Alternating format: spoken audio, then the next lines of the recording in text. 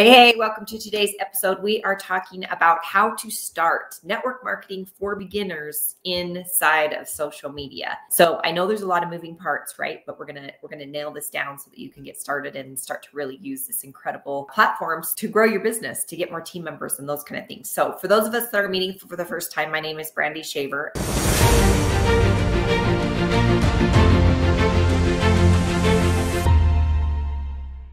When you want to get started on social media, the number one thing is to pick a platform, okay? Social media, there's many platforms, and it's all going to depend really on who your perfect prospect is. For instance, I'm going to give you an example because sometimes people don't understand what perfect prospect means.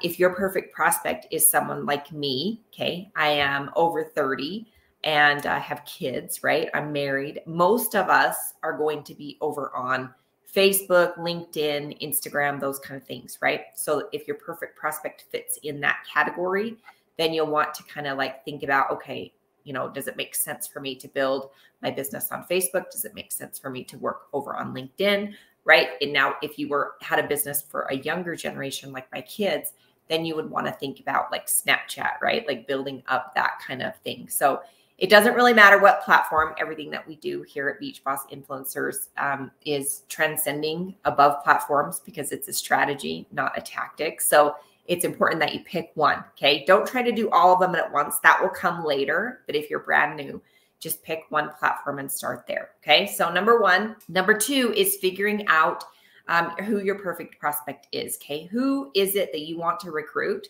and who do you want for customers, okay? And these are going to be entirely two different people usually. And as you build out your perfect prospect, perfect prospects for each thing, you have probably different products in your company that would have a different perfect prospect. Okay. Now, for instance, I'm going to give an example here too, because sometimes it goes over people's heads. And I know it did for me at first too. So, you know, that's totally normal. For your perfect prospect that maybe wants to lose weight, what does that person look like? What are their pains, wants, and desires? How are they feeling? We want to really dial into the emotions of that person because that's how we're going to talk to them in a little bit later to build the know, like, and trust faster. Okay. So, all right. So then number three is to find out where those people hang out. Okay. So like I said before, when you pick your platform, that's going to kind of decide, right, where those people are hanging out. Are they over on Facebook? Are they in Snapchat? You know, do they follow certain gurus? Are they, following Weight Watchers if they're trying to lose weight?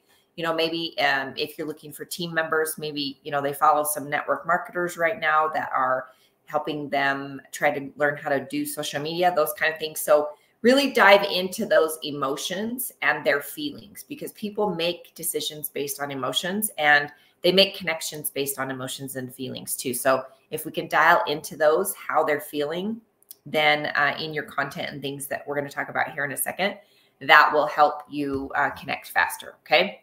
So number four, go to those places and make friends with them. Okay. So be interested. Now, I'm going to speak how I normally do it because my perfect prospect right now is over on Facebook. So how I do it is I go into groups, people they follow, those kind of things, and I build relationships with people. So I don't necessarily drop a lot of content in those groups and pages and those kind of things, but I do engage, I do build relationships. So really here, you're trying to be a friend maker, okay?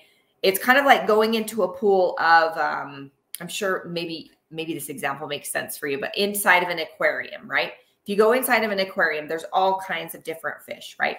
Well, let's say that our perfect prospect is the goldfish, okay? We need to go to the place in the aquarium where the goldfish hang out, okay? Now, it doesn't mean that all the goldfish are going to be, coming to us and wanting to join our team and buy our products.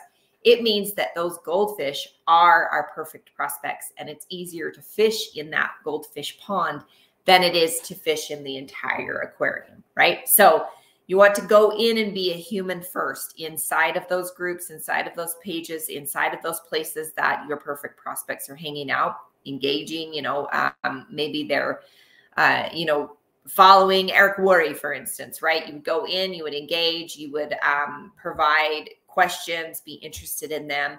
and really being a human first. Okay. I don't want you dropping in their DM saying, hey, I have, I saw that you posted that you're struggling in your business. Come and join me. Okay. That's definitely not what we want to be doing. Okay. We want to build the know, like, and trust first. So be a human first. All right. All right. Number 5 is to pick one social media platform. Okay. We talked about that. And then build content that will help your perfect prospect in their problems. Okay. Now, what I mean by that is educate them, motivate them, inspire them, and then add some lifestyle as well so people can get to know, like, and trust you. Okay. You want to be a human. They want to see a connection with you. And that's really the key.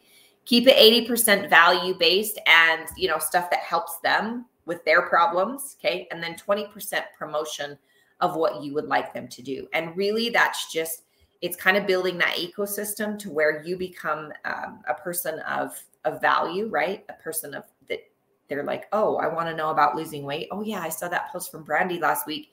And she was saying, right, like I could drink water, go for a 10-minute walk and really start slow, right? Where that's going to be more beneficial to your body than just like going full out P90X, your first day, right? So they understand as they see more and more of your content and you engaging with them, your perfect prospects, that you are a person of value and that, you have that, what they're looking for. So just make sure you keep it 80-20. Okay. So value-based content. And this I normally do on all personal profiles. Okay. Doesn't matter whether it's LinkedIn, Instagram, Facebook, whatever. Keep it in a personal profile for right now. It builds faster in the organic side of things. Okay. All right. So number 6 is stay consistent and use an active and a passive approach to building your business. Okay. So as you've built these relationships, and this doesn't have to take like, months and months and weeks and months, right? It just can happen in a few short days if you're really diligent and consistent about what you're doing, right? You're going in, you're engaging with that person that you're like, wow, I really would love to work with this person, right? Engaging with that person, asking a few questions. And then it's natural to friend them and get them into your world. But the key is to continue to post valuable content that they are seeing, right? Because you're going and engaging with them. Remember, on social media, nothing happens without you being social first. That's why it's called social media, okay? You don't want to be one of those stalkers. You've got to, get out of your comfort zone and post and get into other people's lives and really connect with them, right? With the emotional and asking about them, being interested in them, okay? So number 6 is stay consistent. And, we talked about that. Sorry. That was stay consistent, active and passive approach. Okay. Oh, that's what I was getting at. I lost my train of thought. So active means going in to those people that you've built those relationships with, right? So if I had built a relationship with you, friended you, we'd had a little discussion, right? Maybe you'd seen my content for like a week or so.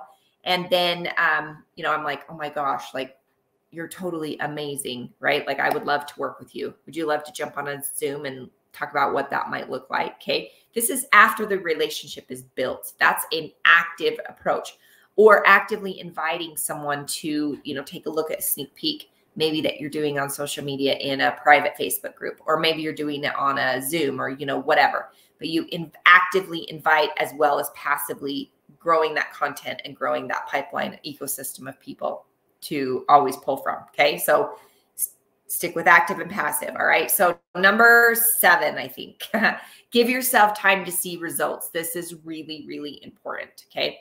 Nothing is going to happen in 2 days. Okay. We're not Amazon Prime. And I know that's the way our mentality has really, started to go towards this microwave mentality, like right now, everything's right now. Right. And that's how we think our business should be.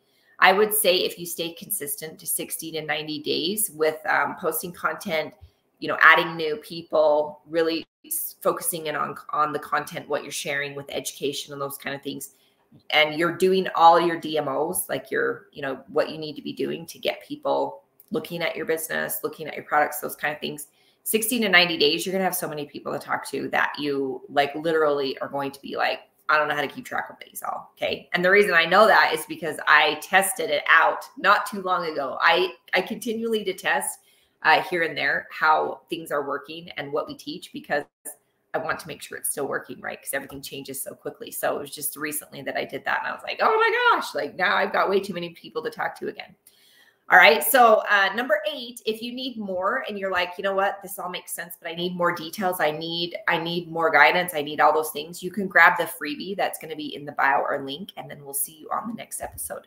Have a great rest of your day. And thanks for being here.